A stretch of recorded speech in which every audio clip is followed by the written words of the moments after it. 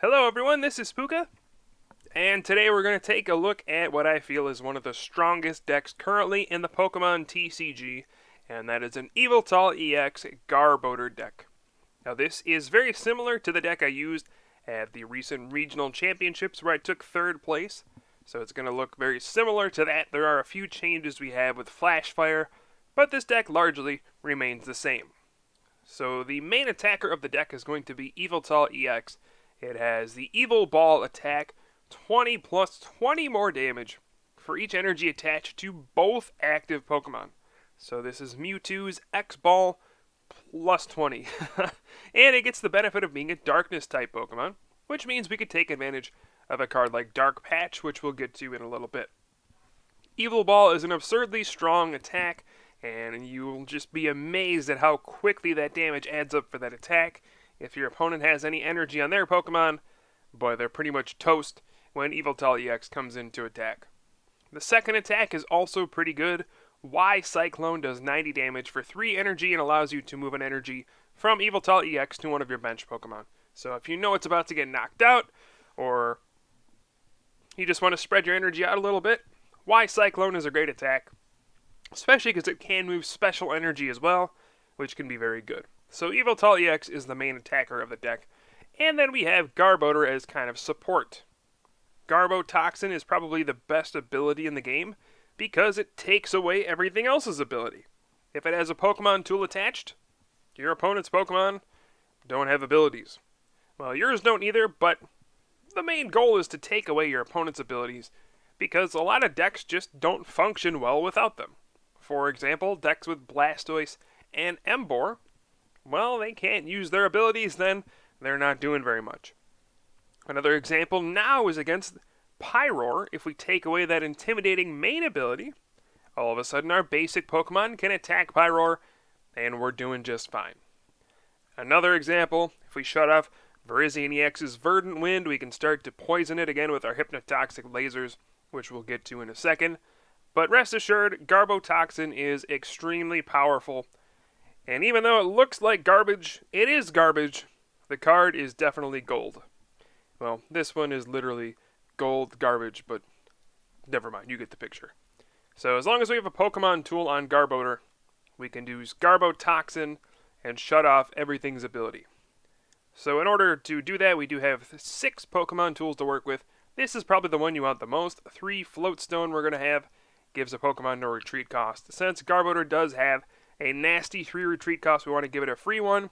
And then we have 3 Muscle Band, adds 20 damage to the Pokemon that this is attached to.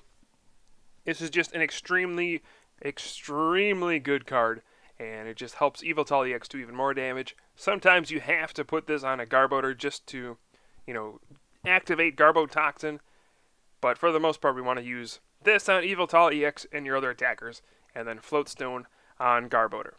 Alright, so we do have a lot of supporting attackers. I like using a lot of different attackers.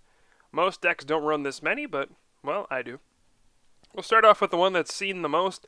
Darkrai EX has Dark Cloak. Its ability, if any of your Pokemon have any Darkness energy attached, it has no retreat cost. Now, obviously, when you have Garbotoxin in effect, you lose Dark Cloak, but that's fine. There's other situations where you don't have Garbotoxin active, and you can get a nice free retreat cost. It also has Night Spear, 90 to an active Pokemon, 30 to a bench Pokemon. 180 HP, and it also has a different weakness than Yveltal EX. So Darkrai EX, I feel like it does deserve a place in this deck. We're seeing less and less people use it, but he's still pretty good in my book. The commonly seen card we see is Sableye. Just for its Junk Hunt attack, you get 2 item cards from your discard pile back into your hand. We also have Absol, has Mind Jack, 20 plus 20 damage for each of your opponent's bench Pokemon. We don't really use Fearsome Shadow very often, but Mind Jack is a very good, cheap attack and a non-EX attacker. I also play one of the non-EX Yveltal that has Oblivion Wing. It's a nice 130 HP, pretty beefy Pokemon that can take a hit sometimes. 30, and then attach a Darkness Energy from your discard pile to one of your bench Pokemon. So that's a nice little support Pokemon that can dink a little damage there, do 30, and set a Pokemon up for a knockout while powering up a bench Pokemon as well. I do like this Pokemon. And the newest addition to the deck is Druddigon.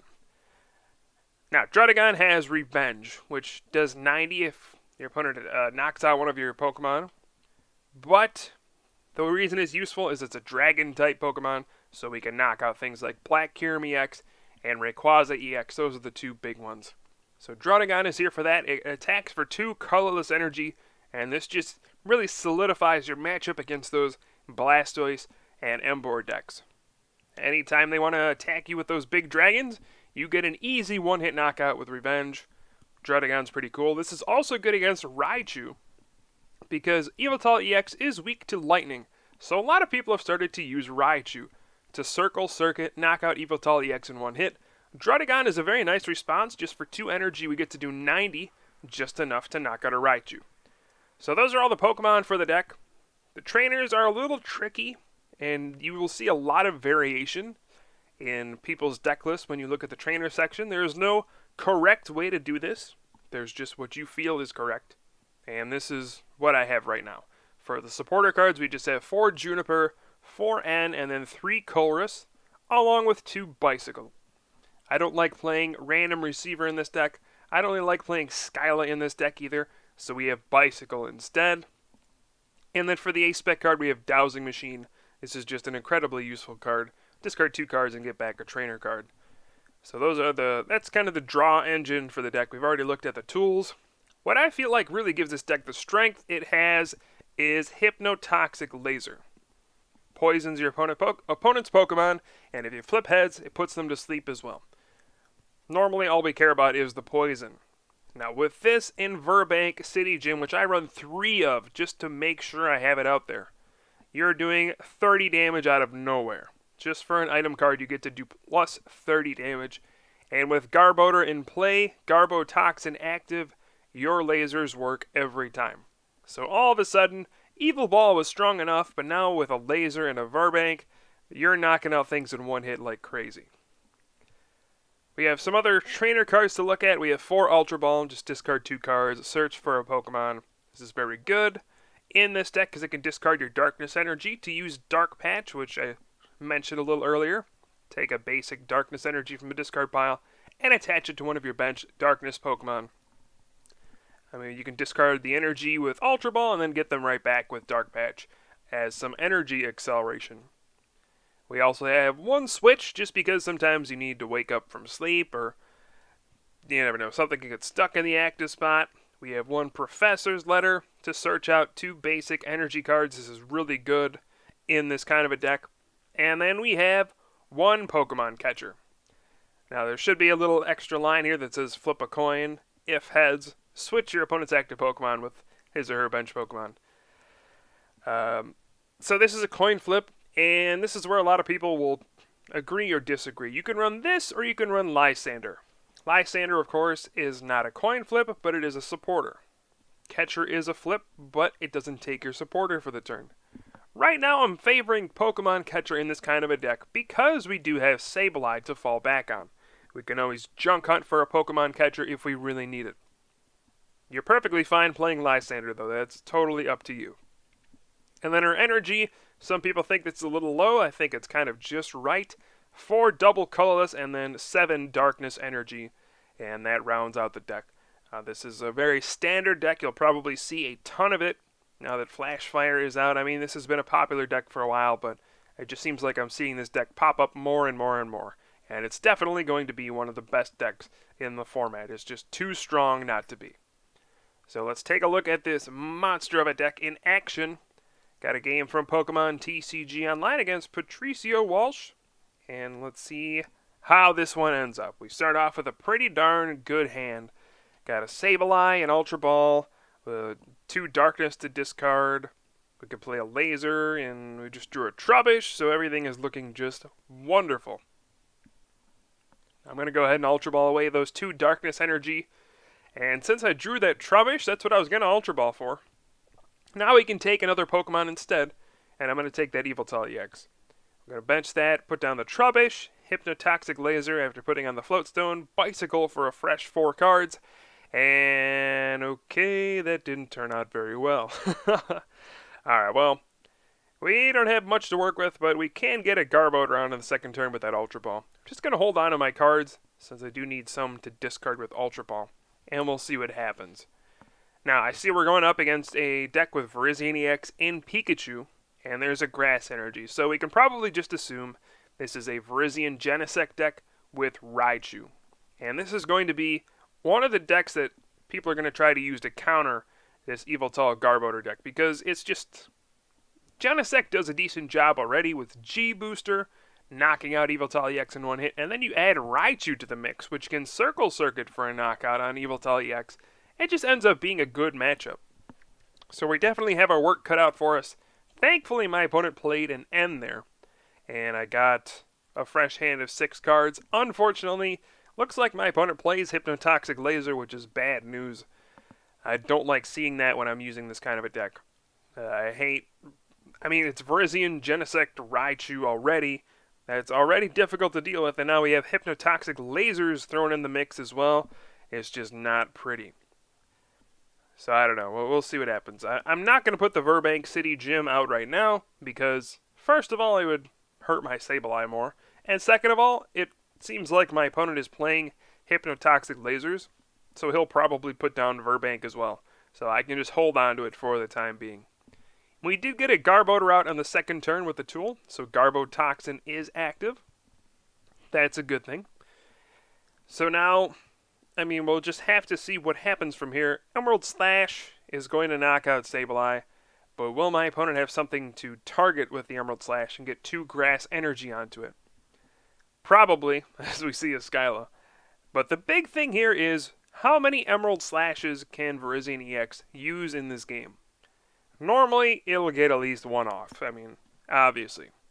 But if we can knock it out immediately after that 1 happens, then my opponent only has a couple energy in play on a Genesect, and we just have to really deal with 1 Pokemon, and we can win. Now, if it gets 2 Emerald Slashes off, then we have 2 Genesects powered up, and that's when it gets very difficult. So, in this matchup, you really want to be knocking out that Virizion EX right away if possible. And that's exactly what I'm going to try to do. We can pull it off with like a Muscle Band and a Hypnotoxic Laser. Right now, we're already doing 100 damage with the energy we have combined. If I attach, get a Muscle Band and a Hypnotoxic Laser, that's a knockout on that Virizion EX, and I'm going to be very happy with that. So I could try to draw a double colorless that would allow me to draw 1 less card. We can do a DCE plus Muscle Band or DCE plus Laser. I'm going to go ahead and Professor's Letter just to look at my deck and see how many double colorless are in there. And what the... There are actually 3 of them prized. So, normally I would have just Junipered away the Darkness Energy trying to hit the DCE. But when I see there's only 1 in there, that's really unlucky, first of all. 3 of them are prized. But now I know I can't afford to waste these energy. I'm just going to attach the 3rd one. And again, I really do want to go for this 1-hit knockout on this Virizion EX, but I'm a little bit short. We're going to have the Hypnotoxic Laser, and I'm going to be, looks like 10 damage short, which is very painful. But I'm still going to go ahead and do it. Right, so later we could, we're going to force our opponent to make a decision. Either you Emerald Slash, get the energy in play, and then get knocked out from poison, or retreat and then attack with something else. And both of those situations I'm okay with. So we're going to put the pressure on. The only way this could really be a problem is if, there was like a healing card, or if we saw a Tool Scrapper or Startling Megaphone to get rid of the tool on Garbodor, activating the Verdant Wind on Virizion EX, and then there would no longer be poison there, and my opponent probably would be fine to Emerald Slash. Anyway, wow, we see a G-Booster. This is the 3rd turn of the game. G-Booster taking down Yveltal EX. 3 turns, 3 prizes for my opponent. And this is a lot to just kind of look at right away. This is like, whoa, I am under so much pressure, and you do need to respond quickly against this kind of a deck. So I'm going to go ahead and Dark Patch onto the Yveltal EX, and then attach, and then I'm also going to end my opponent down to 3 cards. So this is going to make it very difficult for my opponent to really do much of anything. It's either continue to commit to this big Genesect EX, or kind of backtrack a little bit and just start using Emerald Slash once again. And either one I'm okay with. Again, we'll just have to see which one it is. Now, if my opponent does decide to maybe get an energy switch or a Colress machine plus an energy and then use G-Booster for the knockout, I held on to the cards in my hand because I want to keep my options open. I could then just Ultra Ball for Druddigon and then Revenge for the final 90 damage. That way I know for sure I'm knocking out Genesect, and I'll be pretty happy with that, because my opponent won't have much of anything left if this Genesect goes down. We do see the second Grass onto Genesect EX, and then a Juniper, which is a pretty big draw off that end to 3. So we'll see if there's an energy switch or a Colress machine to keep the pressure on with that G-Booster. Otherwise, we'll probably see a retreat, or we see an escape rope, apparently. That's fine with me. I'm just going to promote Garbodor because my opponent has clearly told me he's not going to attack me this turn. If he would have, he probably just would have energy switched or Colress machined already and used G-Booster. So I'm confident promoting Garbodor and just saying, I have free retreat. Okay. So here I have a DCE that I'm going to put on to the Yveltal EX. And then we'll go ahead and bench the Absol. And I'll probably just play one of these supporters this turn. I could Ultra Ball, but there's not really anything I want to go for. Put in the DCE on Yveltal EX so that I can go ahead and Y Cyclone this turn. And move an energy to that bench Darkrai. Because we have a plan in these next couple turns. I was fortunate to draw the Dowsing Machine right there, getting a Dark Patch.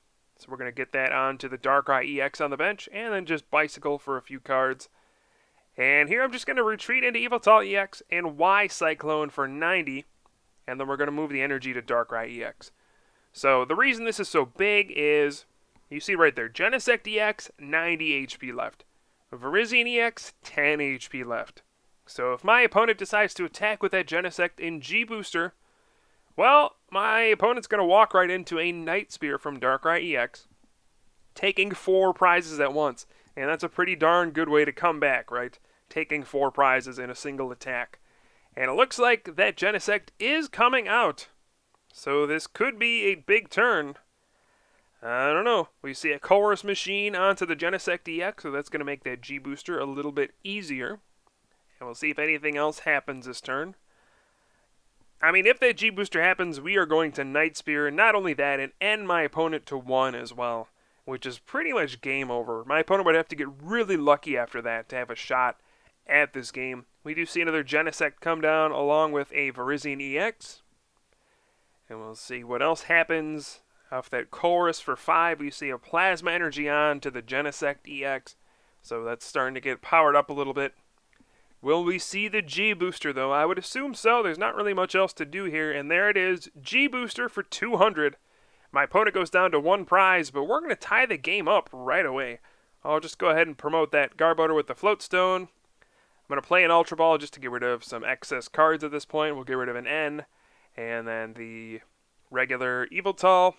Attach that DCE onto the Darkrai, and then N my opponent to 1 card, and this deck can just make some big comebacks sometimes. Here is the Night Spear, 90 damage, 30 to the Virizion EX. That's 2 prizes for the active knockout, and then we'll get 4 prizes at once. That is just Darkrai EX going to work, and my opponent only has 2 cards after drawing for the turn. Wow, that's just a ridiculous turn of events, I would say. There's the Muscle Bandit. Oh no, a Juniper! Oh, no. Okay, well, that's a pretty good top deck off of an N to 1. N to 3, he drew a Juniper. N to 1, he drew a Juniper. And, oh, no, a Hypnotoxic Laser. Now I'm asleep. If I stay asleep here, we're in some big, big trouble, as that Genesect could get powered up and knock me out with Megalo Cannon on the following turn. But we did happen to wake up. That's good news. All right, so now let's see. How do I want to approach this? We're going to start off pretty simply with a Hypnotoxic Laser. That seems like an obvious thing to do here. Putting that Genesect to sleep. And now I'm going to think, can I actually knock out that Genesect this turn? Pokemon Catcher could bring out Virizion EX, but that doesn't seem like a very good plan. Well, let's see. I have used 2 Dark Patch.